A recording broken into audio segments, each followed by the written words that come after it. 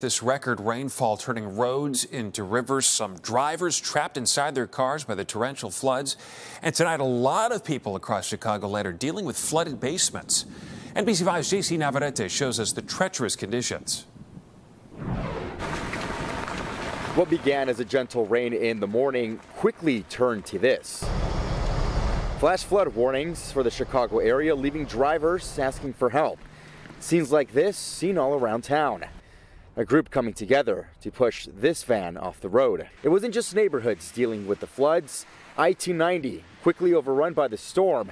Traffic dwindling down to just a lane. Just about everyone we spoke with was at a loss for words. Have you ever seen anything like this before? Never in Chicago. I mean, I'm from Dominican Republic. Over there, yeah, the hurricane, but here, it's never happened before. Well, I'm worried now.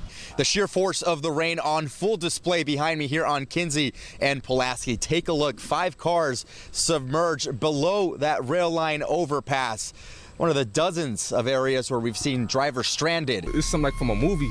I ain't never seen it like this in person. Like, I see it on videos on Facebook, but I ain't never seen it like with my own eyes. Like, I didn't know it was this possible. It can be flooded like this. Zevelin Mendez caught up with our Telemundo partners to show the damage rain has already caused to her apartment.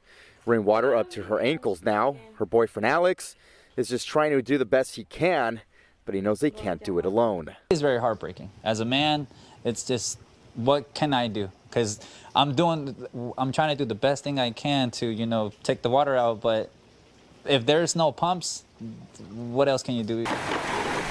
In the midst of the chaos, there were moments of hope where neighbors came out for one another. Neighbors like Ryan, armed with a snow shovel in one hand, looking to clear the drains in his neighborhood. It's good to be a blessing to everybody and stuff. Even throughout the whole city, it was a whole lot worse now. I kind of opened that up a little bit more and stuff. Yes, indeed. But I'm going to keep on doing what I'm going to do, just make sure everybody gets through and stuff. JC Navarette, NBC5 News. He's a good guy. Our thanks to JC.